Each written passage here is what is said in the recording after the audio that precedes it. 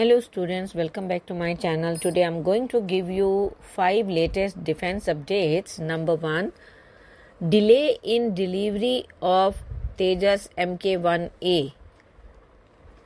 The Tejas MK1 A program achieved a significant milestone yesterday with the successful maiden flight of the first aircraft LA5033 from the HAL facility in Bengaluru.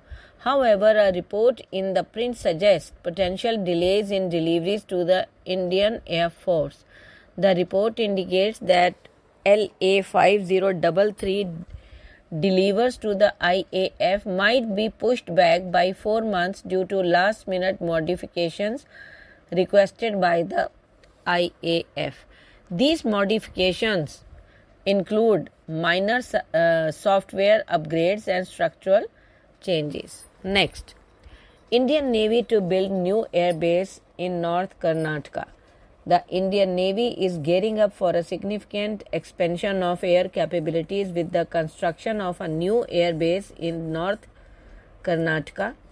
This project, located near Karwar, will provide a dedicated platform for naval aircraft operations and bolster India's maritime defense posture. Next, IAF's Bharath Panther CFT procurement raises questions about indigenization. The Indian Air Force and Ministry of Defense have come under scrutiny following the procurement of Bharath Panther crash fire tender from a Noida-based MSME firm.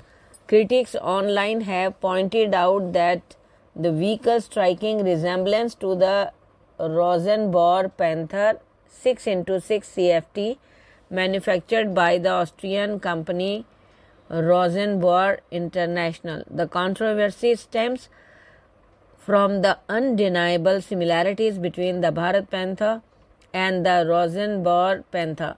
Notably, both vehicles share a 6x6 configuration and are believed to utilize the same Volvo Penta D16 engine source. These parallels have led many to question whether the Bharat Panther is a genuine indigenous product or simply a rebadged import.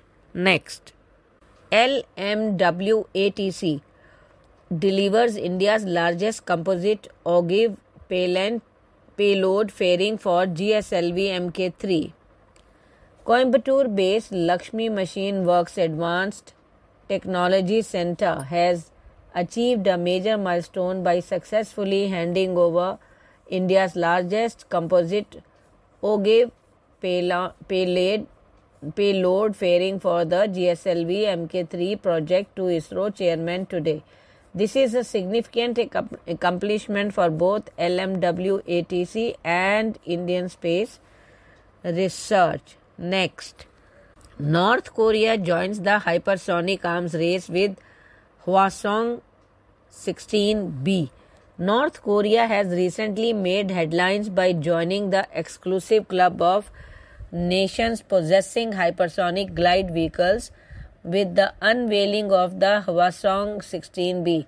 This significant development marks a milestone in the country's missile capabilities, raising concerns among regional and global powers. Thank you.